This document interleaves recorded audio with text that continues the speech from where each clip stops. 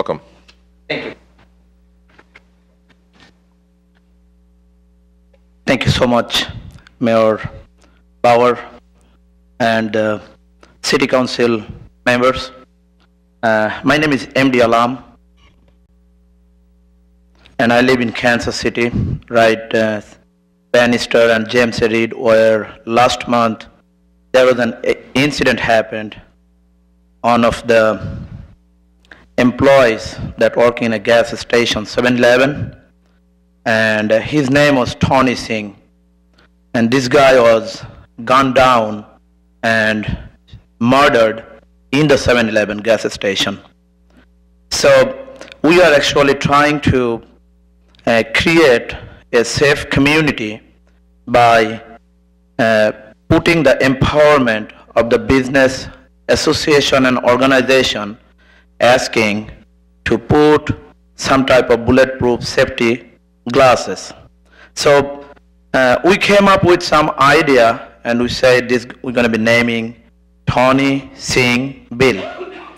The friends and family of Tony Singh are requesting and encouraging you to be acknowledged that we are proposing Tony Singh Bill to the Missouri General Assembly as part of creating and engaging the community to make a safer community.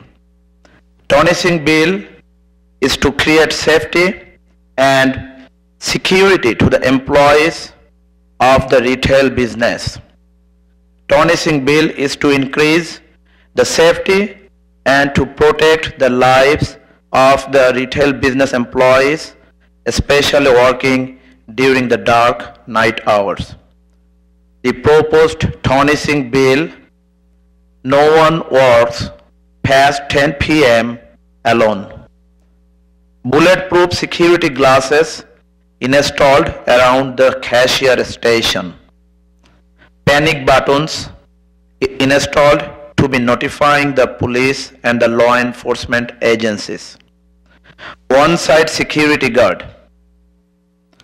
Business must be closed by 10 p.m. if none of the above can be done. So we are looking at the approach that those people who are working day out, day in, and trying to give the service to the community, and suspect, robbers, bad guys, they're walking and they're shooting, taking the lives. Here we are asking the support from those who are in the administration and those who are in the community, the citizens. So please, we have some flyers and we have some signing sheet, and also you can go online. It's www.mdalam.com. So please look at the website and give us the feedback. And I like to thanks and appreciate once again Mayor Bauer. Thank you so much for letting me speak. Thank you, sir. Thank you.